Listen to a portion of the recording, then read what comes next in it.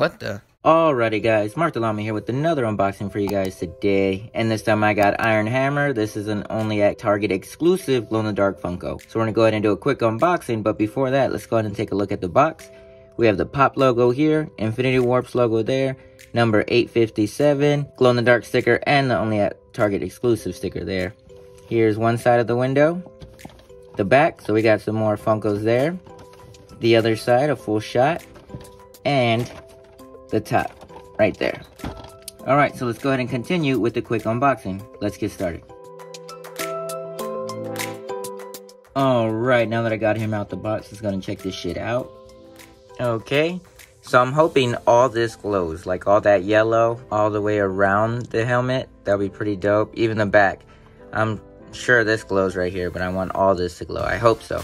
But other than that, he is a bobblehead. Not a fan of the bobblehead, but the Funko itself, very clean. I like it. He looks like he's about to kick some ass. Let's get a better look at this guy.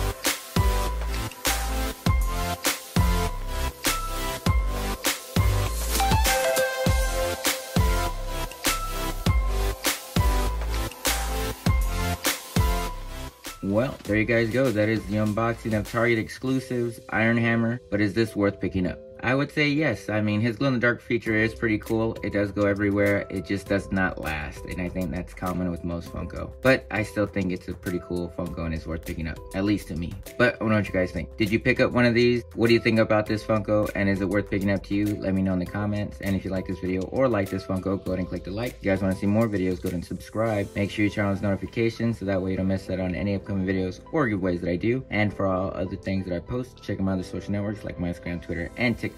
I'll leave the link to those in the description. As always, thanks for watching. Until next time.